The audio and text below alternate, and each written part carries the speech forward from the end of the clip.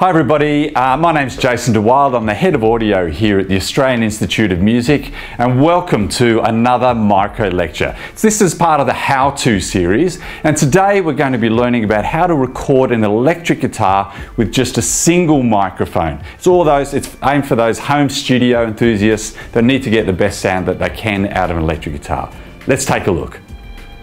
Okay, so with a recording an electric guitar with a single microphone, the main thing is about the positioning of it. Okay, so let me first have a look at the mic itself though. This is a Shure SM57, a very, very common microphone used for electric guitar. And what I'm going to do is I'm going to move the position of the mic, and just moving it a few inches is going to make a huge difference to the sound itself. Okay, so you think about the position as almost being like a tone control. Okay, so you can't see it this well, but the speaker cone actually comes like here, all right, and there are two speaker cones as part of this cabinet. Now, if you move the mic to the center of the speaker cone, you're going to find that it's very, very trebly. You're going to actually get a lot of top end into that sound. As you move it further to the side of the cone, you're going to find that the sound will drop off in top end, just like turning down the treble on an EQ. Okay, so closer to the center, very, very bright. As you move it further away, the top end will disappear quite considerably. The other thing that also happens is that you can actually change the tone by moving the distance of the microphone from the cabinet itself. The further away you are, you're going to find that there is less bass in the sound. Okay, so you're moving it further away and you'll get less bass. As you move it closer to the mic, closer to the cabinet, there's what's called the proximity effect will start to take place. And the closer you get to it, the more increase in bass that you're going to have. So really the positioning of this mic is all about basically being like a glorified tone control.